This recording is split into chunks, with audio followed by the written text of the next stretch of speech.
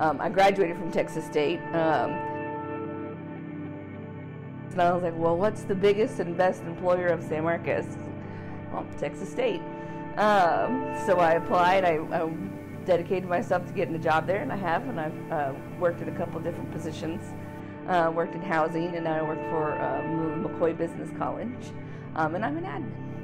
You know, I've been both a student and now a resident of San Marcos, and it's a strange like place to be in, because there's not a whole lot of us that that go to school here, that choose to stay here.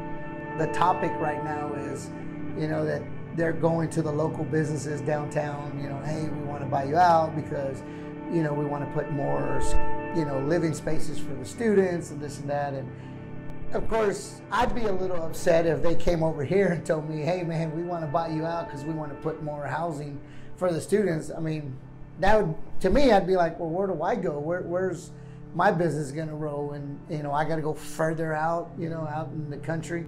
It really seems that San Marcos has a really hard time, like, attracting not only businesses, but like good businesses that I think, younger 18 to 25-year-olds want to stay here in the area for, because typically if you're living here, like, you're either living here to work in Austin or you're living here to work in San Antonio.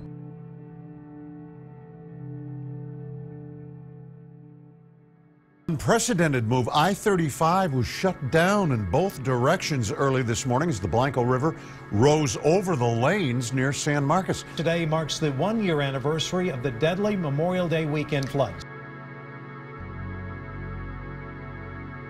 For me, like, yeah, I lost my car, but, look at people that live there on River Road or, Blanco Village, they lost everything.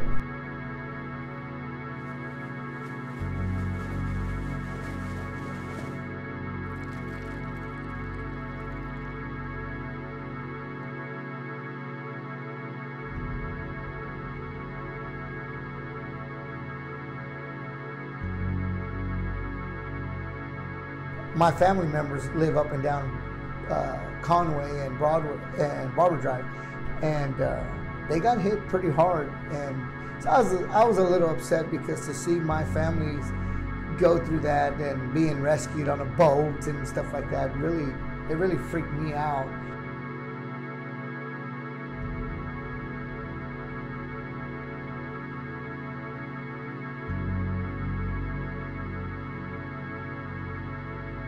During Mother Nature's rampage, some worry people made it worse. Neighbors in San Marcos believe a construction project made the Memorial Weekend flooding even more damaging.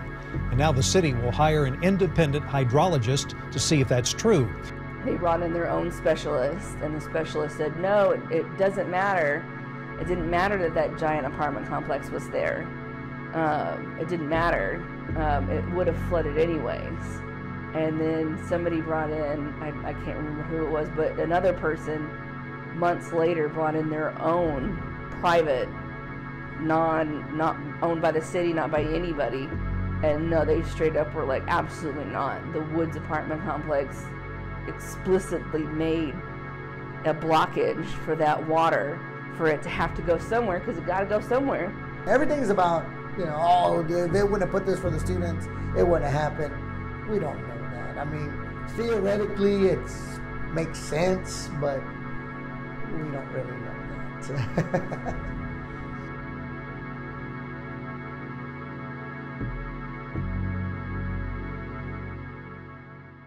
I feel like San Marcos is still kind of trying to figure out its identity. Are we a college town and that's it? Or are we a town that has a college? Writing's on the wall. We are a college town through and through, and like it makes, I hate that has like a bad connotation to it. But it has a bad connotation to it because there's more than just, people that are going to be here 3 or 4 years. 12 years ago, told my wife, I think I'm going to try it and open up my own and see what it does. That was one of my bucket lists to own my own business. And I told her, even if it's 5 years, I'm happy. If anything happens after that, great. If it doesn't, and I get to 5 years, I've accomplished what I wanted. And then if I have to go work for somebody else again, then it is what it is. But going on 12 years now, and it's great. When I opened up my shop, I told myself, that's one of the reasons why I'm going to open up my shop. I'm going to open it so I can surround myself with great people that are going to take care of my business, so I can, the other half of my kids, I don't miss the opportunities of going and seeing them in their sports that they do. And because I did miss a lot of my older kids' childhood, and that's one of my biggest regrets, that I was tied into this company that I could not, I mean, I was working from 6 in the morning to 9, 10 o'clock at night. My family is set roots here, and I would like to stay here, you know, so